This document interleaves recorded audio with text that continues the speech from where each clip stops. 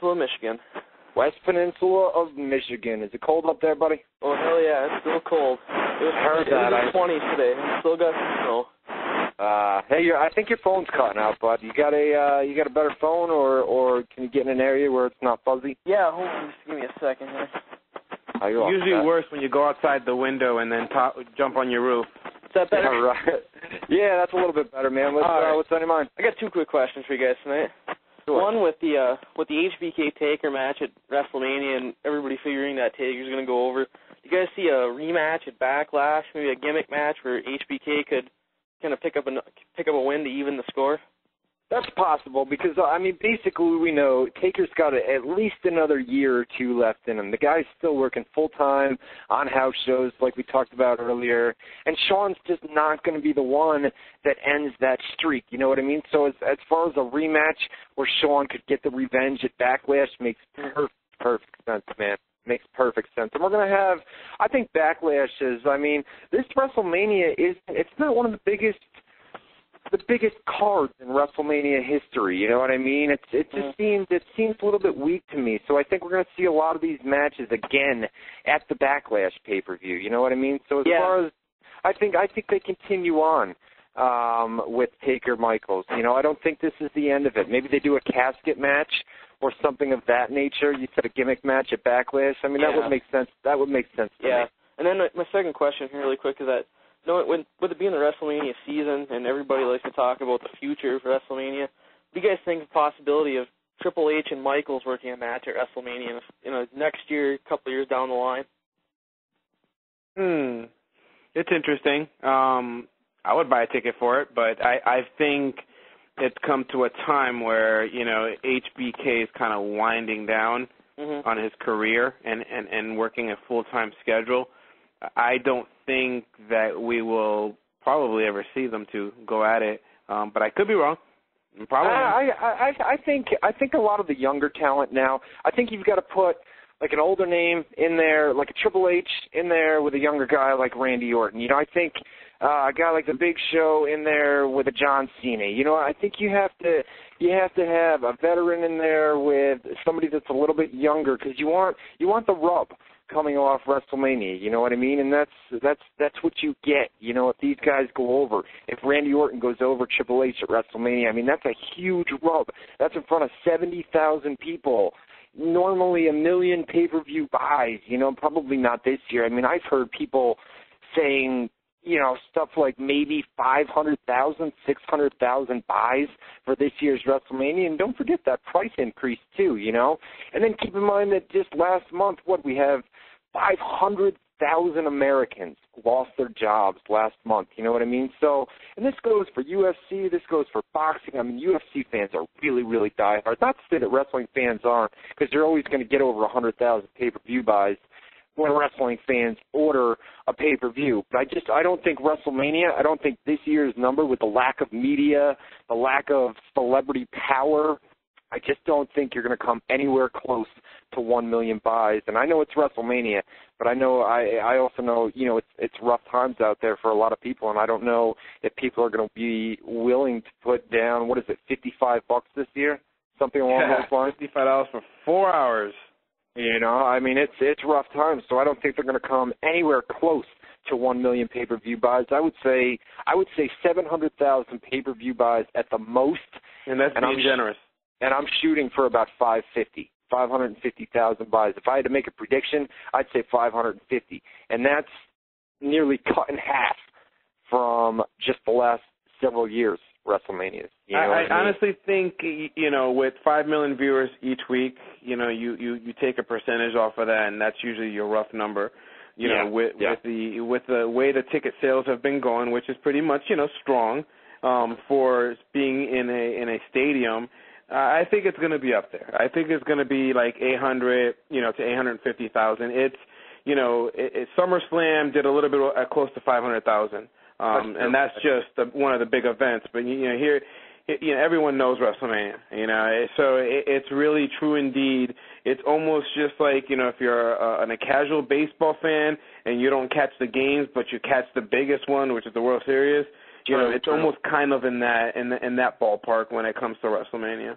That's true. That's a great point. Great point. So, I mean, yeah, no, 550, which is what maybe a little bit on the low end. Maybe 650. I would say 650. Would you say 850, 800, 850? Yeah, I'm gonna say between 8 or 9. 8 or 9. All right, I'm gonna go between 550 and 650. And I'm lowballing it, man. I mean, if they did those numbers for WrestleMania, if they did 550,000, 600,000, I mean, $35 million right there on the TV at $55 a pop. That's 55 now, right? I know, it's crazy. It's crazy, man, to think how much money, dude, is made with pay-per-views. And then people wonder why.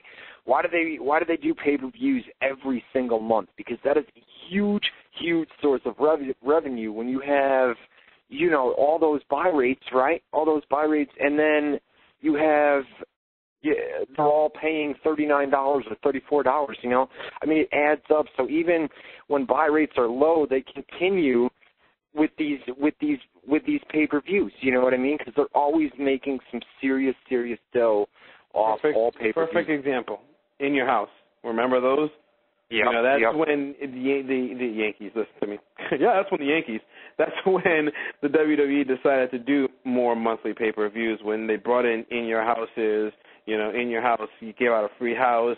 Because reality is,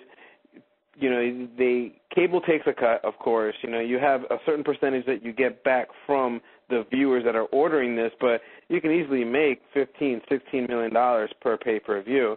I mean, and only invest $2 or $3 or $4 or $5 million, in promoting it and marketing. So, you're getting a couple of $1 million profit each pay-per-view. Oh yeah. I mean, lots of money, lots of revenue. A lot of WWE's revenue comes from pay-per-view events, and then you've got merchandise sales, and you've got lots of other things as well. I mean, they've still got a lot of money. Don't think that WWE's broke in any way. I mean, they're still thriving right now in a terrible economy. So, what do you want to do now, man? You want to run down the WrestleMania card, because we only got about 20 minutes left, and then we got to get out of here because these people probably want to go watch ECW. Let me plug the live chat room one more time. WZROnline.com. That's what we'll do. WZROnline.com/chat. Once again, WZROnline.com/chat. Chat shout out time. That's what we're gonna do. Little Johnsta 2, Ultimate Fanatics, Super KO. That Ninja Dumas, Velo, man, I always have the same problem. Valadia, 34, Little Wayne, One man. Who? The one man.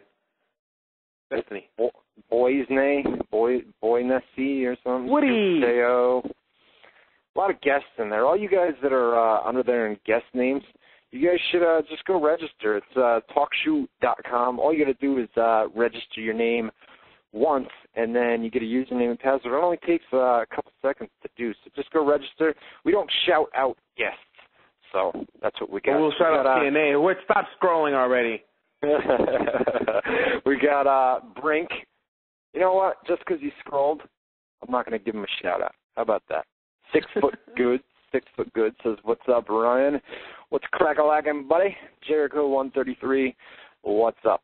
All right, so that's some chat shout-outs, WZROnline.com/chat.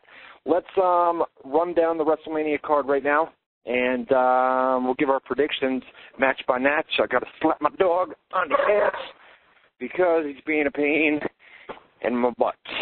All right. Won't shut up, man. Wants to go outside or something. Did you hear him? Did you hear him right there? I heard he wants to shout out, too. Yeah, I got a little slap on the ass right there from Ryan Clark. Needs to shut his mouth while I'm doing a live radio show, huh? All right.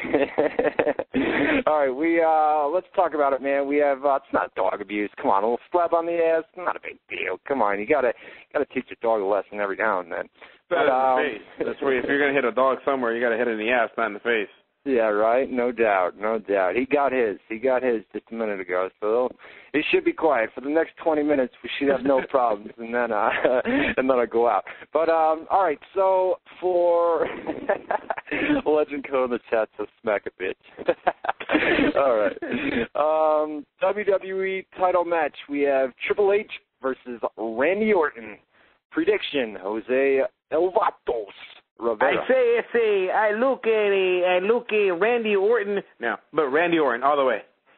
No question about it. That's end the show. Randy Orton's going to have his hand up in the air with the title in his hand. Triple H is going to be laying down, and the fireworks are going to go off, and you're going to be suspended until Monday, and then you're going to be like, oh, Triple H now has to fight against Randy Orton. But Randy Orton. Okay, you know what? I'm going to I'm going to go out on a limb here. I'm going to go out on a limb. I'm going to say Triple H. I'm going to say, you know why? No, the only reason I'm saying it, Jose, is because I cannot see WrestleMania ending. I just can't